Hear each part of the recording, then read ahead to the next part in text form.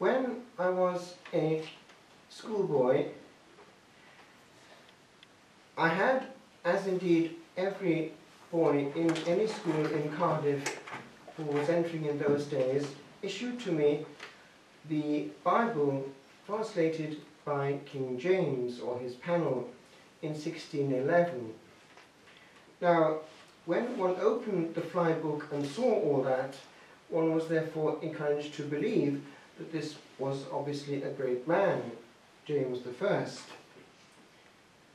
What was not my surprise to find in this book a quite different version of the view of that same man. Listen to this. At length, in March 1625, in the 59th year of his age, passed away a monarch who believed fully in what Alexander Pope so aptly calls the right divine of kings to govern wrong. Admired neither by English nor Irish, James may, from the standpoint of the letter, be justly described as the recreant son of a martyred queen.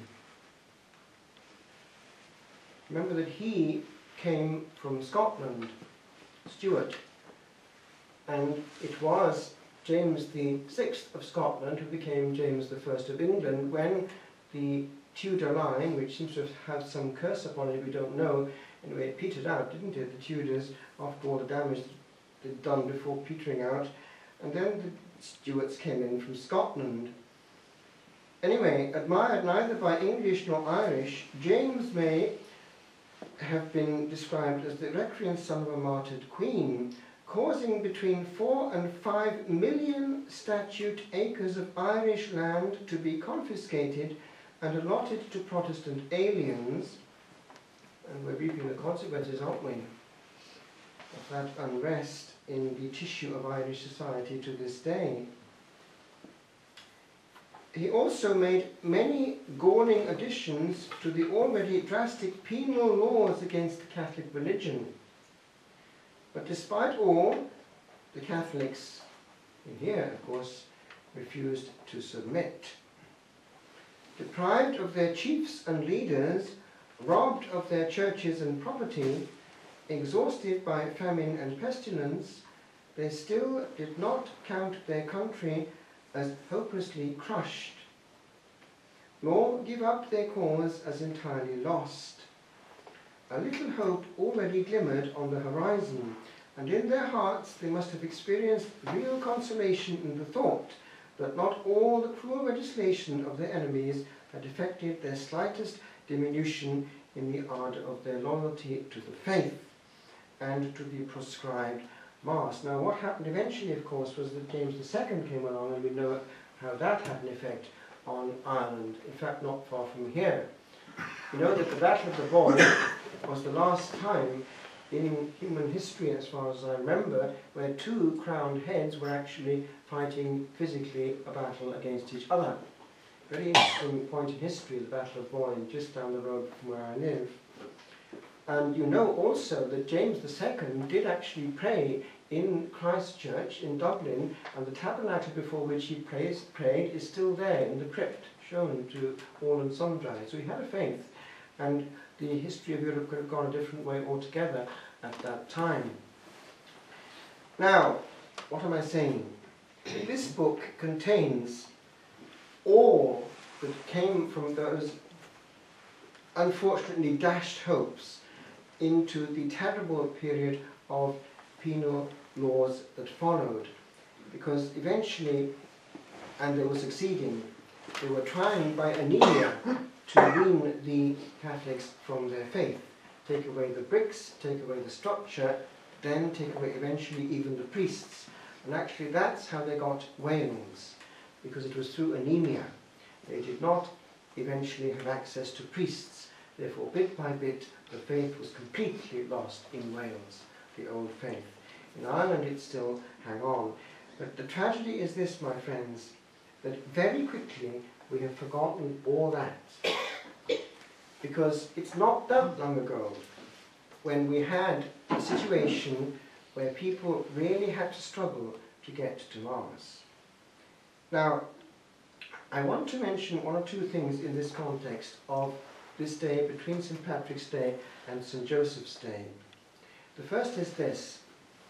Ireland was graced in a quite supernatural way from the moment of first evangelization under Patrick until this last period. I saw the difference even when I was in Ireland in the mid-80s before in Roscrea, and how bit by bit, from what was massively still then to what it is now, being chiselled away just by erosion from forces which are actually quite obviously satanic. And the way in which, e.g., recently we have seen, or I have not seen myself, I've heard from others, the way that, for instance, if one compared the coverage of the papal election and all the rest of it by RTE with other mainline channels, such as the RAI in Italy, the BBC itself, it was actually appalling, from what I can make out, that there were long pauses in which the latest nonsense was being put by people who had no clue what they were talking about, filling the air with reminders of scandal and all the rest of it. It's actually showing how very, very, in even human terms, unprofessional RTE has got to be able to get to that level. But it also shows how hugely powerful Satan is, trying to get at immortal souls through that to which they have access, the television. So just be careful, my friends, because I insist yet again, we do not have to watch RTE. If you are watching a screen, watch something which nourishes your soul. EWTN is a gift of providence for our time. It's quite different taking in RTE and EWTN. One is edifying your soul and giving you grace. The other is giving you yet more of the same thing, which precisely Satan wants you to hear. And you listen to what people are repeating. They're repeating basically what RTE is telling you to repeat. Very people think it out for themselves. Now, with regard to this, if St. Patrick is aware of what's going on right now in Ireland, I am quite sure that he is deeply, deeply upset by what is happening right now in one specific area as well. It's that of allowing eventually, and it's going to happen, you can see it down the line coming, they're going to get this sacrifice to Moloch. Irish babies offered on the altar of Satan. That's what Satan wants, and he's going to get it. We know perfectly well, because he has access to people who are playing his game. And therefore, I suppose we can pray and so on, but I mean it's basically Satan having a field day, and no one really is doing much about it in high positions. Now, the point is this. For him to get that far, it means that he's completely got into the mindset of all those concerned. Even people who perhaps might still be going to church themselves are not anymore able to do anything about them because of the whole system in which they're involved. Now, what I'm getting at is this. All this presumes one thing, that the story stops in this life. But it doesn't. Listen to this. I've mentioned this person to you before, but it's worth mentioning again because of what he saw when he died. It's this priest, an Indian, who gave his testimony some years ago. He was caught up in a fatal road accident not long after his ordination. He was a good man and obviously in a state of grace and fidelity. This gentleman, on Sunday the 14th of April 1975, it was actually the Feast of the Divine Mercy, was going to celebrate Mass at a mission church in northern Kerala. And he had this fatal accident. So I just quote what he says. I was riding a motorcycle when I was hit on, that is head on, by a jeep driven by a man who was intoxicated after a Hindu festival. I was rushed to a hospital about 35 miles away. Now, then it starts. On the way, my soul came out from my body and I experienced death. immediately I met my guardian angel. That's interesting that at that point we meet our guardian angel for the first time and see him and recognize him. I saw my body, well that's classic, isn't it, in these experiences, one's looking down, and the people who were carrying me to the hospital. I heard them crying and praying for me. At this time my angel told me, I am going to take you to heaven. The Lord wants to meet you and talk with you. He also said that on the way he wanted to show me hell and purgatory. Now you'll see why I'm coming into this now. First, the angel escorted me to hell. It was an awful sight. I saw Satan and the devils, and an unquenchable fire and dreadful heat. Worms crawling, people screaming and fighting, others being tortured by demons. The angel told me that all these sufferings were due to unrepented mortal sin. And you last hear that in the pulpit. Unrepented mortal sin. Then I understood that there are 7 degrees of suffering, or levels, according to the number and kinds of mortal sins committed during their earthly lives. The souls looked ugly, cruel and horrific. It was a fearful experience. And I've heard that the same thing was shown to the children, adolescents of Medjugorje way back, that they were given this guided tour as well. And apparently they saw that souls who were leaving the body and not making it to heaven but going down were actually changing form. They were becoming demonic in form. That is, from being beautiful souls, they became similar to the ones they had been serving. And their souls then became like demons. So how horrid that must be to see oneself becoming demonic in form. Just think the shock that the soul must have. I saw people whom I knew, but I am not allowed to reveal their identities. Now listen to this bit. The sins that convicted them were mainly, now politicians take note, but it doesn't finish therefore when you vote for something in Parliament, were mainly abortion, homosexuality, that sound familiar? Euthanasia, interesting one coming here, hatefulness, people who die in unforgiveness, bitterness, hatred, family issues. That's very Irish, isn't it? Unforgiveness, so they put 2 here, hatefulness and then unforgiveness separately. And this one, sacrilege. Sacrilege. Now look at Ireland right now. How much sacrilege is going on a Sunday. People don't even think about going to confession. And they're all traipsing up to Holy Communion. And they're behaving in a way which shows that they're not handling the Lord well, even physically. They're talking to each other very quickly and so on. In other words, sacrilege is everywhere, big time. And it has its consequences. The angel told me that if they had repented, in other words, God is mercy still, obviously, it's not God's fault, they would have avoided hell and gone instead to purgatory. It's the last hope of salvation, purgatory. I also understood that some people who repent from their sins might be purified on earth. Therefore, people who suffer a lot, they can be doing it here on earth through their sufferings. This way, they can avoid purgatory and go even straight to heaven.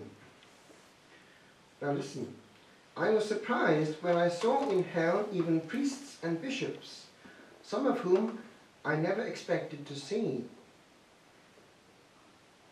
And by the way, that came through in Carabandal, which is, it's a whole circuit of things which has been re-examined again recently, Carabandal. It was quashed for a while, but it has been, the present bishop and the previous one were are far more open to it. But they seemed, that Carabandal were given this message too, the number of bishops and people actually going down and leading their flock with them. So that's frightening stuff.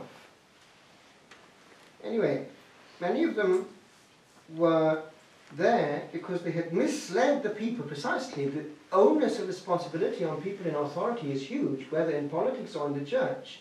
If we're leading others, we have a huge responsibility before God, because all power is from God, and we're wielding it in His name, for better or for worse. With false teaching and bad example, and apparently one of the things that leads priests into a messy beyond is the way they handle the Blessed Sacrament. That's a constant. In all these souls have been in any kind of meeting of what's going on in the beyond.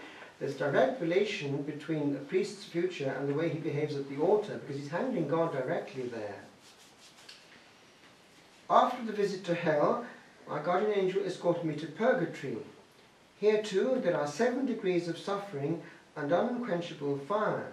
And some theologians say, by the way, that at least in the lowest levels of purgatory, that the fire is of the same nature as in hell, but it does not last forever kind of thing, but there's something similar apparently. Here too, there are 7 degrees of suffering, but it is far less intense than hell, and there was neither quarrelling nor fighting, because there's hope. Hope, the bottom line of we're getting out of here. The main suffering of these souls is their separation from God. Now that's correct theology. There are 2 things, by the way, in purgatory. In theology, they call it la peine, we have it in French, la peine du don, the pain of loss, the fundamental absence of beatific vision for which the soul is made. That is there until the last moment of purgatory. But the other, la peine des sens, the pain of senses, corresponds to each sense abuse. Because what's happening is this. In this life, we take from the order of creation, from God, pleasure. We filch pleasure illicitly by the abuse of a certain sense in sin. What happens? There is a perfect restitution of order. In the beyond, it all has to be rebalanced. Therefore, as in the case of great saints who have sacrificed with the senses, they are recompensed accidentally on those senses which have been sacrificed. So, in purgatory, there is this accidental extra pain making up in the beyond for the filching of that illicit pleasure. Now, in hell, it's total. Therefore, hell is not equal. It is the fundamental loss of glory and contact with the Creator, the same for all. But then you've got also all the uneven and all possible degrees in between of evil done and so on. So therefore it's all the possibilities possible. And by the way, you know that if, for instance, a person dies and has had all kinds of wonderful things in this world, it's not necessarily a good sign. That, which I translated from the French years ago, the hell letter there, the one that came from back from hell, that talks about this quite explicitly. That if God foresees that a soul is not going to make it, despite all his generosity in that soul's favour, what happens? God, because there's in some soul an element of, in inverted commas, goodness, somehow, he recompenses that in this world. So what one sees is this. People who apparently have got it all going for them, but it doesn't mean that they've got it all going for them at all. It's actually quite the reverse. They're getting it all here, but in the beyond, there's nothing at all. That's going to be actually the tragic case of a person who, in this world, is succeeding brilliantly. So don't judge people by their apparent success in this world. In the beyond, it might be quite the reverse. Now, some of those who are in purgatory committed numerous mortal sins, but they were reconciled with God before their deaths.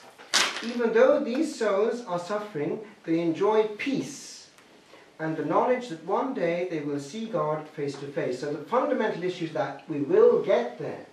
Therefore, the whole hope there is fundamentally different with regard to some people apparently really ought to have been lost.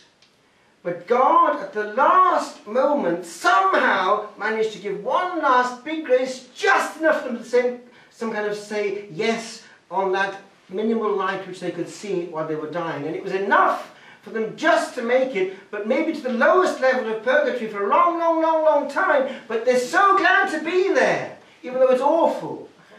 So the lowest level of purgatory is very close to hell, because you know there is a certain element of actually going in directions when one dies. The soul does leave the body and starts to move. And going down means actually just that. And this question, it's not just medieval mythology, but there is actually a going down. And they're going to a terrible heat. They're going actually in towards the centre of the earth. And that's where, of course, you've got all this satanic warfare going on. And we know, even from modern science, that when they dig into the crust of the earth in the oceans, things start to happen. Strange things come out. There's a huge heat out there, and also these strange creatures start to emerge. When they actually pierce at the lowest level of the ocean, things happen there which indicate that even science is puzzled when it comes to fighting into that last level of nature which we can meet on this earth. It's only about 1 mile between the lowest part of certain parts of the ocean and further into where things start to change. Because after one goes boring even further, the nature of the earth changes. It's quite different down there afterwards. It's not just land as we know it. There's a huge amount of heat down there, and things, as I say, come out of it. It's a strange business. But it's on YouTube, all this. It can be just examined like any scientific study. Therefore, all this business of where souls go, they do actually move. So if they're going to that horrible place, with that horrible company, it's not the best way to spend eternity. And of course, they realise it. There's no coming back. They can't do anything about this movement. They follow the way in which they're gravitated. A soul weighed against God is that way fixed, and down and away it goes. It can't face God. Now, do you see how serious this is? That soul then, for the first time, is encountering itself and time. It's not spent time in the one thing that mattered, and it's too late when it gets to that point. And that's the great game the devil is playing right now. Comparing Ireland now with only 40 years ago, when still people were thinking about the beyond. The goggle box is the great means of getting people away from thought. Get them into the immediate of pleasure. Anything but face thought, face life. Just get them on the superficial of things. It's a huge ploy. And all of Western society is that way weighed. The immediate. Don't think. And if you do think about God, do it in such a way that it ridiculizes it. It's all a huge ploy. And now if you can get all the politicians and great men of the television, actually every time the church or God comes into it, just having a bash, it shows how powerful Satan is, giving that norm in the air. So be careful. Every time you tune into that, you're actually playing the devil's game. You're giving him a stage. You're giving him a vocal cord again. You don't have to. You don't need to. I say, watch something which feeds your soul. It makes you think precisely about where you're going. It's time better used. Now, they asked me to pray for them, these souls in purgatory, and to tell the people to pray for them as well, so they can go to heaven quickly. When we pray for these souls, we will receive their gratitude through their prayers, and we know that those who have a great devotion to the holy souls have all kinds of things happening to them. They're always grateful. And once they enter heaven, their prayers become even more meritorious, obviously. It is difficult for me to describe how beautiful my guardian angel is. He is radiant and bright. He is my constant companion and helps me in all my ministries, especially my healing ministry. I experience his presence everywhere I go, and I am grateful for his protection in my daily life. You know, St. Francois de Sales used to pray, before he was about to preach, he would first of all invoke all the guardian angels present before him, because every person has a guardian angel. Therefore you multiply the number of people present, and you've got therefore straight away the number of guardian angels as well in church. So you would zoom into all these guardian angels and get them to pray with his own and with himself. Open each soul in your care here to this word. So that right now when he was preaching, he was also getting all this angelic intervention. Open them to the power of the word. Because the word has power over souls and over time. And you know that the devil has actually said this in one time in a recent exorcism. When the devil wants to damn a person, he gets them to not hear sermons, because that way he gets them precisely not to think.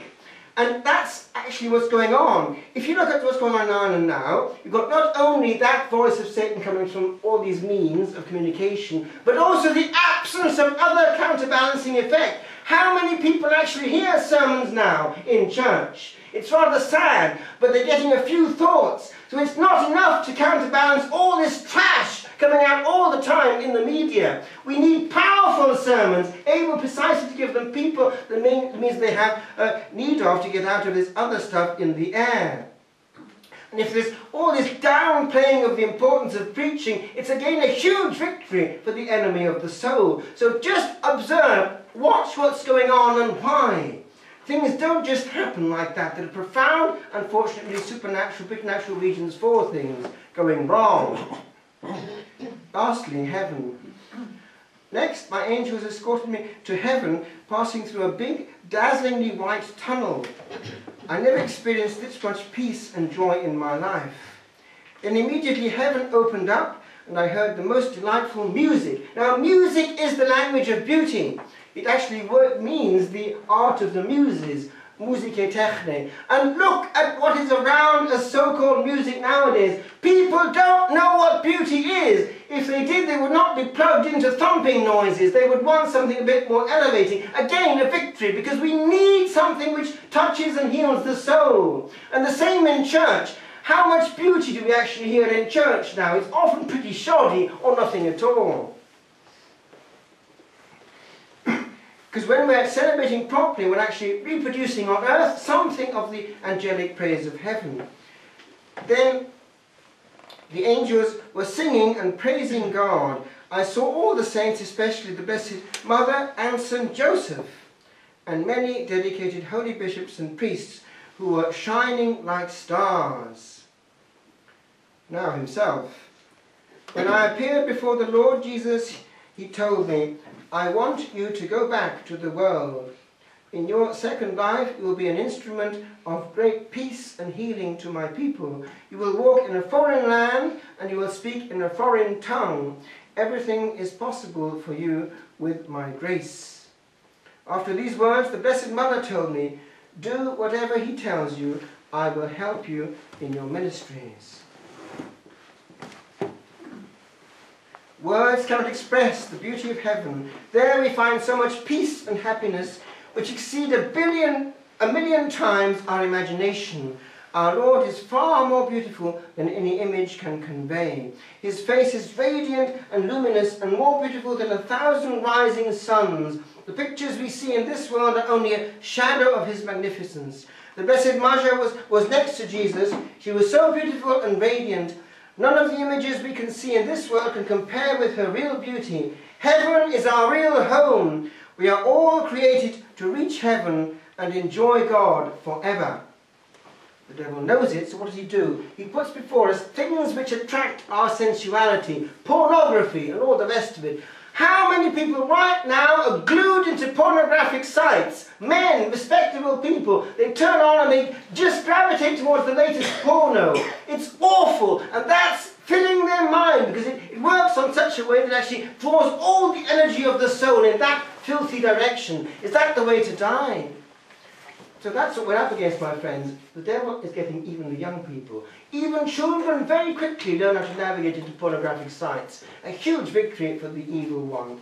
So I just finished, my friends. This is what we're up against on this feast of St. Joseph, who is the guardian of virgins. We need to pray especially for purity for ourselves, for the young people, and also for the Church of God, of which he is the universal protector. We need to ask Joseph to rebuild the church, using precisely the great gift that the Lord has given us in this new Holy Father, who's taken the name of Francis, who, remember, was told, rebuild my church. Precisely through a return to the gospel, the essence, authenticity. And by the way, have you noticed, this Pope preaches from the heart. Like St. Francis, without notes. Everywhere he goes, he's going to get people there where they will listen. People will watch somebody who's actually preaching at them, and to their hearts. It's a great gift we have. Let's enter into mode and remember we need the Word. The Word heals, challenges and orientates man for all eternity.